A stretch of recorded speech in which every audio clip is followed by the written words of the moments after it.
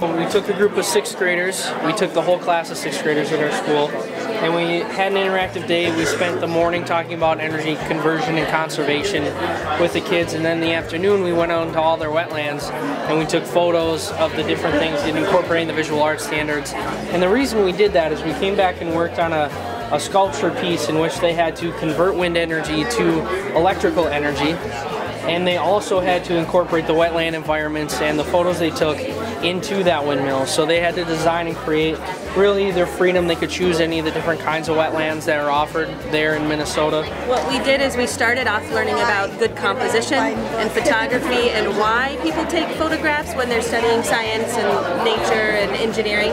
And then when it came around time to going to Cascade Meadow, they had to choose one of the wetlands at Cascade Meadow. For example, that's supposed to be a wooded swamp. So like a panoramic of a wooded swamp, you see the water, you see the things growing up, you see the sparse trees. She created this in a sculpture. Yeah. And this is actually, that is actually one of the inspirations for this particular